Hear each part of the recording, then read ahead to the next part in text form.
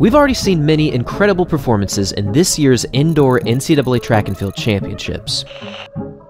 We saw Brandon Miller absolutely dominate in the 800, we saw Mario Garcia-Romo close with amazing strength in the indoor mile, and in the women's 5,000, we saw Courtney Wayment take the victory over Caitlin Toohey, winning this championship final in 15 minutes and 30 seconds.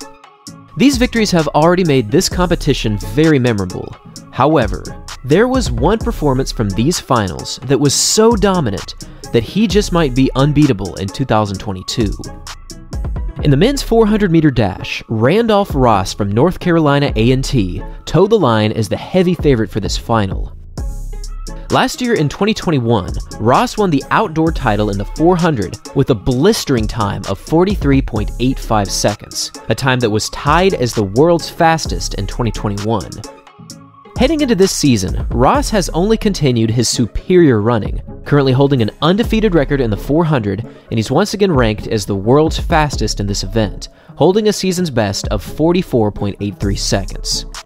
This time is currently ranked as the 7th fastest time in indoor history, and while this is certainly an amazing 400-meter time, it doesn't even come close to what he just did in this final. Through the opening 200 meters, Ross asserted himself as practically untouchable.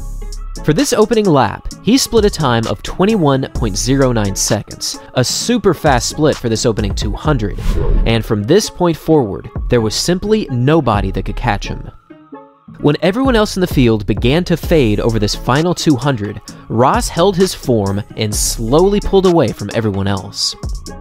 Even over this final 100, when it's almost a guarantee that an athlete will tie up, Ross looked incredible, and he was rewarded with one of the fastest times in history. With a finishing time of 44.62 seconds, Ross won this NCAA title by more than a second, and now on the list of the fastest indoor athletes to ever run, he's now ranked number 3 all-time, only falling behind Michael Norman's performance from 2018 and Karan Clement's time back from 2005. With a barrel roll finish and a surprisingly frustrated reaction to this number 3 all-time performance, it was clear that he was going for the world record here. Right now, Ross is in quite the rare territory for a 400 athlete, and this NCAA victory just might be the most dominant win that we will see in these championships. Thanks for watching, everyone, and as always, until next time.